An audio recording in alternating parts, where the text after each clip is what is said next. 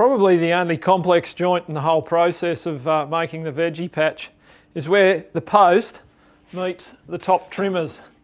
And what we've got to do is we've actually got to notch this post down a little bit to allow for these two pieces of timber, when they sit there like that, to sit down into the post a bit, and that gives us room in here for the rafters to sit in on top of the post. We've got to actually take that down 15 millimetres from the end here and remove that material so that it forms a joint. So to mark that out, just very quickly, we measure the distance down either side, like that. Get the sliding bevel that's already been set on the 30 degrees and mark up like that.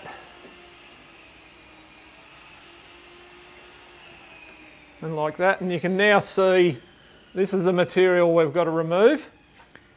If you didn't want to cut this point, you could actually just square that off because you actually don't see this joint, but I'm going to leave the point on there because when we're assembling it, it all goes together a bit easier. We then mark the correct distance down here.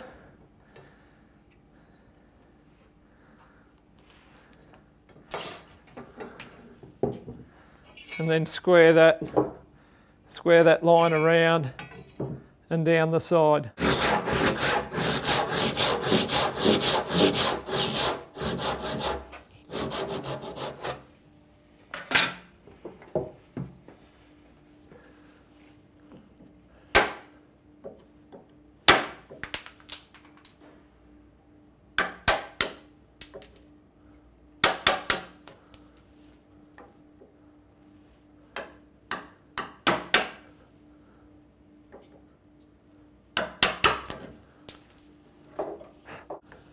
So once you've finished cleaning that joint out, you can see that the two top trimmers are going to sit in there like that, and then the rafter will sit in there, and that ties it all together. Another thing I might just show you while we're at it here is I've shown you the notch here for where the top trimmers sit in. This is again looking at the post. So that's where the top trimmers sit. We've then also got some mid trimmers that sit. Now I've marked down the 220 millimetres down to that mark. The mid trimmers are going to sit there like that and that. And then we've also then going to have a rafter that comes out of the front side of the post, like that. And so what I've done on the back here is I've marked a couple of holes. We're going to drill those clearance holes through now because it's much easier to drill in the workshop or on the ground before you start putting the structure together. So we're going to drill a couple of holes through there ready for those screws that are going to hold the rafter in place when it comes out like that. When it comes to making the rafters, you'll find that each different type of rafter has a different end on it. The primary rafters have a 35-degree plumb cut and then they're cut square. The secondary rafters are cut with a compound cut, and the tertiary rafters are cut with two compound cuts. This is because when they meet in the middle, the primary rafters go together like this, the secondary rafters come together like that, and then the tertiary rafters go in there to finish that apex for the veggie patch. If you're building an octagonal veggie patch rather than the hexagonal one like we're building today, you'll find there's 4 secondary rafters and that they've got different angles on them than these do. But it's still the same principle, they still meet together in the centre in that crown junction.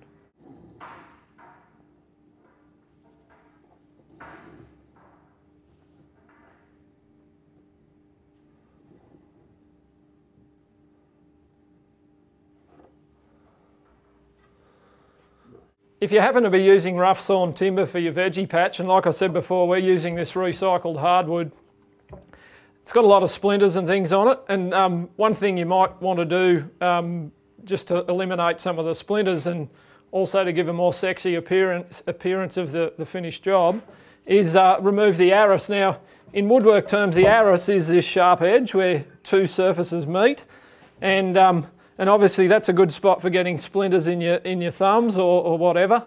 Probably the easiest way to remove the arris is with a block plane or a smoothing plane, and you can just run it along like that, and that eliminates that and gives the job a much better appearance.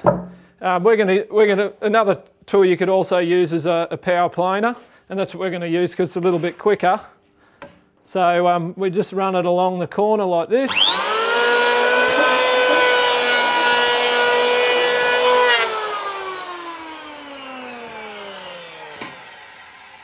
And you can see there you get a much nicer finish to the edge of the timber. Give your veggie patch a much more professional look when you're finished.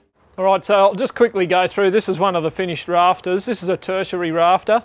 You'll see each of the rafters have a different way of connecting at the top. Here we've just drilled a small pilot hole for a nail.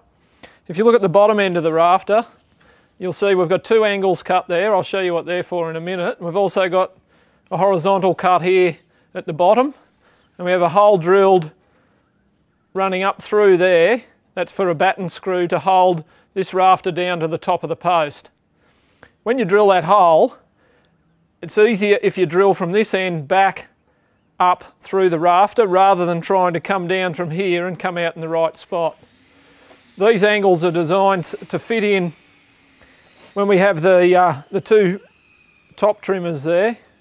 They meet together on the top of the post. This rafter sits in there like that and all sits together, forming a nice intersection.